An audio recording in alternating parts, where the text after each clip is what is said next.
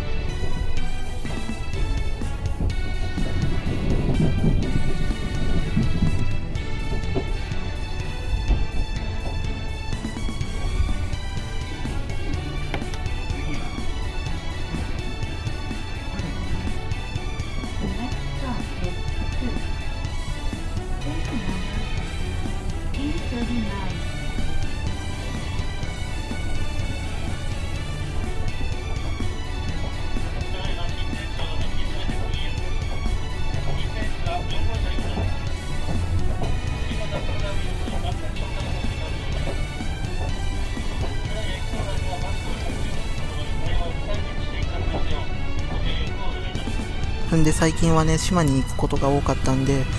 島風ばっかを利用してたんですけど、今から伊勢志摩ライナーデラックスの座席周りの紹介をしたいと思います。まずコンセントがここにあって、黒いボタンで後ろに倒すあれで、んでこのテーブルがちょっと細かいやつになってます。今は使わないんで下ときますが、デラックスカーは2人掛けとこちら1人掛けになってます。先ほどご覧いただいたように座席を倒したらあんな感じになります。んでね、車内の案内が適当にあって、こちらにねアビンポケット的ななんかがあって、んでこの下に足置きがあります。で床はカーペット敷きになってて、JR でいうとこのグリーン車に値するんだと思うんですけど、正直乗り心地の方はですね、充電しないんであれば個人的には普通の座席に座ることをお勧めします。そんなことを話してたらいつの間にかついに着きました。んでね、見ていただくとわかるんですけど、あそこの壁のところにね、伊勢志摩の真珠が飾ってあるんですよ。もともとね、この特急は伊勢志摩観光の位置づけに行った特急なんで、伊勢志摩ライナーという名前がつきましたが、島風がその座を奪ってしまっているんで、まだまだね、この伊勢志摩ライナーも、伊勢志摩への観光の定番特急として使われているので、いつリニューアルしたかわかんないんですけど、そのリニューアルの時に、このデラックスカーも新しくしたのと同時に、ドア付近の壁のとこに真珠を飾るようになりました。はい、というわけで、あっという間に四日市です。さすが特急、こういう急いでいる時は本当に便利ですよね。んで先ほどね、白塚の車庫でね、火の鳥と青空号と足湯列車が止まってたんで、もし帰る時間があったら白塚の車庫へ寄っていきたいと思います。はい、であっという間に店は止まって、急行かなんか追い抜かすんでしょうか。止まってないな。さっき白子で追い越したからね。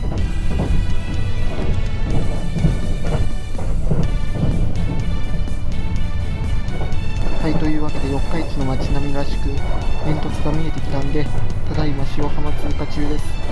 ということでね、もうすぐ四日市なんで降りる準備して降りたいと思います。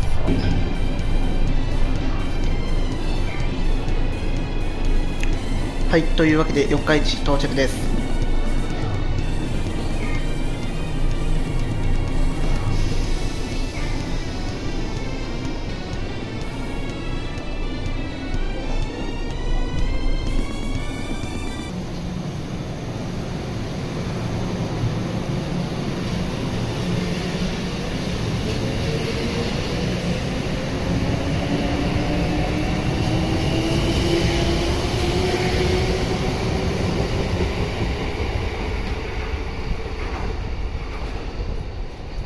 はい、というわけで四日市着きました。今からバスに乗り換えて用事をしに行きます。はい、でね、改札を出たらね、バスがもう止まってたので、バスに飛び乗りましたが、今回もね、三重交通なんで、このカードで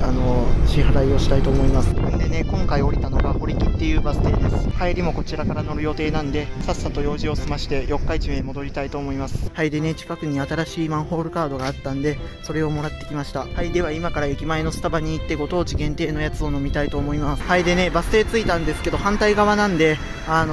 渡りたいんですけど、横断歩道がないので、一度あちらの信号を通って、またこちらに行きたいと思います。んでね、今から駅前のスタバに行って、期間限定の抹茶のやつを買いに行きます。はい、ということで来ました。このバスに乗って、近鉄四日市行きます。はい、というわけで、近鉄四日市駅前到着です。あ、これはあれですね。近鉄四日市の JR 側に止まるんですね。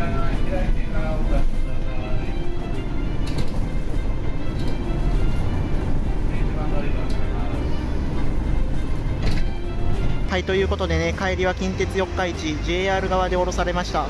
なんでね、こちらは四日市の商店街通りになってます。でね、こちらの方に行くと四日市港とか、あと JR 四日市駅があります。またその JR 四日市駅から近鉄四日市まで歩く動画も出してるんで、またそちらもよかったらご覧ください。んで四日市駅のスタバはね、四日市駅の向こう側のすぐのとこにあるので、そこまで歩きたいと思います。はい、ということでこちらが近鉄四日市です。久しぶりにまじまじと見ましたけど、でかいですね。んで向こうに渡ってからこちらの方だったんで、あちらのね、パチンコ屋の横の路地から行きたいと思います。はい、でね、今信号を渡ってきたんですけど、こちらにはね、色付きのマンホールカードです。んでちょっと見にくいかもしれませんけど、あちらにはもう一つのマンホールカードです。僕はあちらとこちらの2枚のマンホールカードは持ってるんで、新しいやつをね、探しながら歩いてるんですけど、なかなか見つかりません。んで、あそこのスタバによって、こちらがご当地の三重県のやつです。正直飲んだ感想としては、普通のやつ飲んだ方が美味しいと思います。1回ね、話の種に飲むことはいいと思いますが、2回3回とね、飲む気には正直なれないです。では改札上がってホームに行きましょう。んで、さっきのとこでマンホール探してるんですけど、ないですみたいなことを言ってたんですけど、すぐ横にありました。今回もらったマンホールカードがこちらです。はい、というわけで改札入ってきたんですけども、17時15分発伊勢塚場行き急行2番線、こちらの急行に乗って帰りたいと思います。んで、またね、白子あたりでいい乗り換えがあれば、白塚の車庫へ乗っていくことを考えます。タイミングよく島風が入ってきました。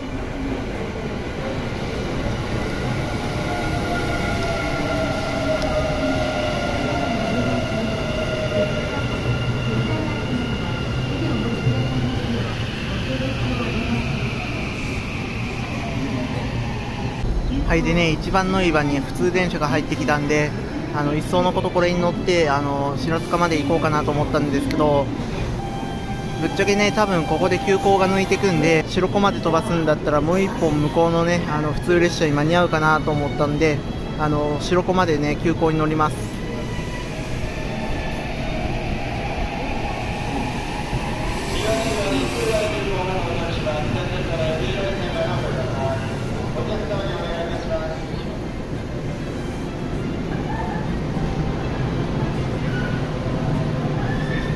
はい、というわけであっという間に塩浜です。この駅で特急通過があるみたいなんで、適当に移したいと思います。今日はタンクローリーがあんまりいません。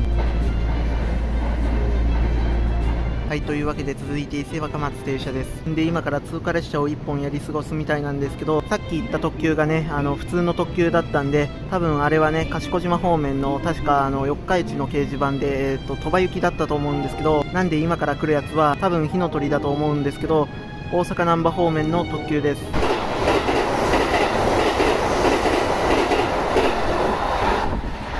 今から向かいの津新町行きの普通に乗り換えます。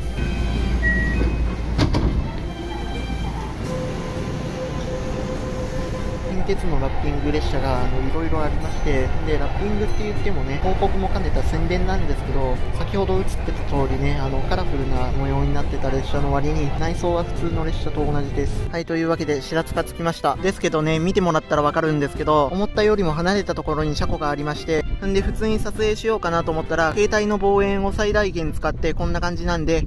撮影することはほぼできないです。んで左の方から急行が2本と火の鳥が1本、んで青空号が1本、んでその奥にかろうじて見えるんですけど、この辺りに普通のスナックカーが止まってます。んで火の鳥がなんでここに止まっているのかっていうことに関してはちょっとわかんないんですけど、このスナックカーも引退になって、多分これ同じ車両だと思うんですけど、青空号もね、一緒に引退するのかなと思って、もうとっくの昔にね、高安の車庫へ送り込んでいるのかなと思ったら、まだこんなところに止まってたんで、もしかしたらこの、青空号は、引退しないのかもしれません。んで、これ完全に、向こう側なんで見えませんが、この青空号の向こう側に、足湯列車が止まってます。んでね、なんでこんなにパパパッと喋っているのかというと、先ほど乗ってきたやつが、四日市の時点でね、普通列車があったんですけど、もしかしたら先発の急行に乗ったらね、もう一つ向こうのね、白子あたりで、普通列車に追いつけるかなと思って、実際に追いついて、この駅に来たんですけど、んで、その後続の普通列車っていうのがね、何時になるかわかんなかったら、正直降りようかどうか迷ったんですけど、今でも止まっているっていう保証がなかったんで、ただね、後続の普通列車が、四日市で、並んだ、普通列車だっていうことが分かってたので、ある程度ね、早口で喋って、列車来るのを待っているっていう感じです。あと5分か10分ぐらいで、中川行きの普通が入ってくると思うんで、それに乗って、津まで行って、後続の急行で、松阪まで帰ります。んで、今話してたらね、こちらで真横のポイントが動いたんで、なんか来るのかなと思ったら、中川行き普通です。もしかしたらね、四日市の普通列車を待っているよりも、これに乗って津まで急いだ方が早いかもしれません。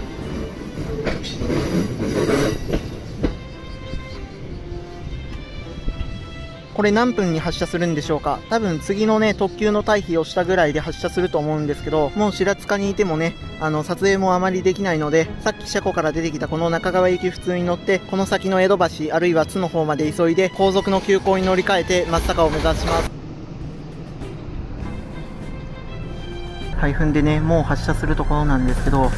スナックカーね、この前のね、臨時列車のイベントで、名阪特急として名古屋から難波まで走ったと思うんですけど、3日間走って、そのうちの2日は賢島の方を走ってたんですけど、最後の1日はね、名古屋に行って、名古屋から名阪特急として難波へ行ったんで、その帰りにね、高安車庫に行って、そこでね、もう終わりになるのかなと思ったら、まだ白塚の方に置いてあったんで、ちょっとびっくりしました。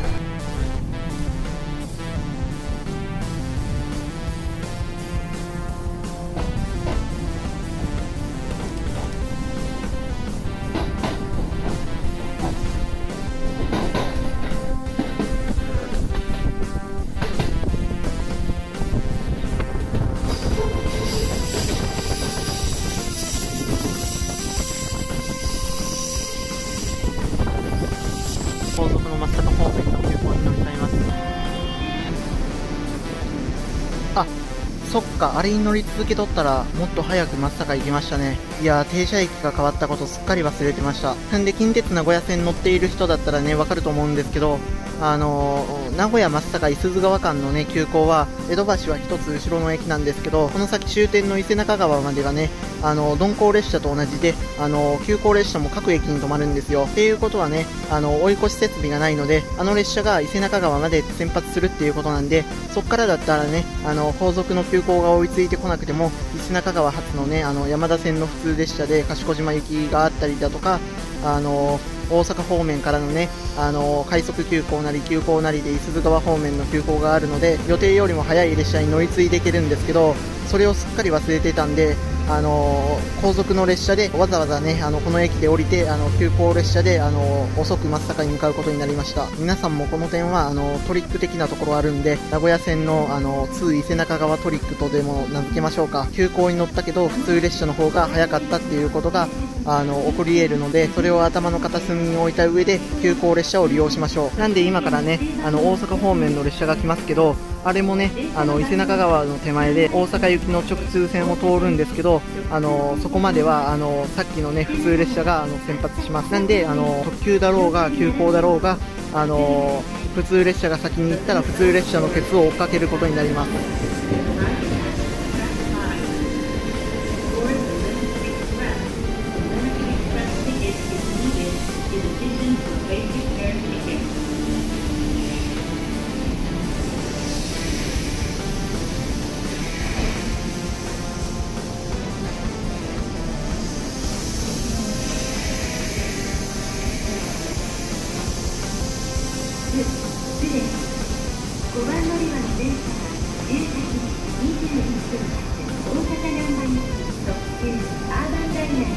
というわけでね、適当に待ってたら内山の急行来たんで、最後はこれに乗って松阪まで帰ります。向かい側は火の鳥です。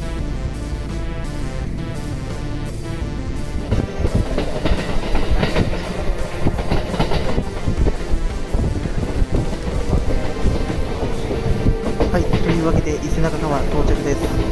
本当はもうちょっと早く帰ってくる予定だったんですけど、なんだかんだで遅れてしまいました。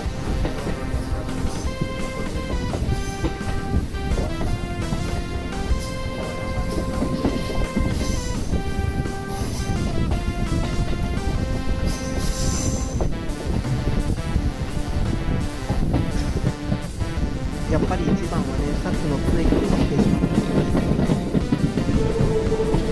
あれ降りなかったらね、あと20分ぐらい早く着いたんじゃないですかね。伊勢志摩ライナーが止まってますよ。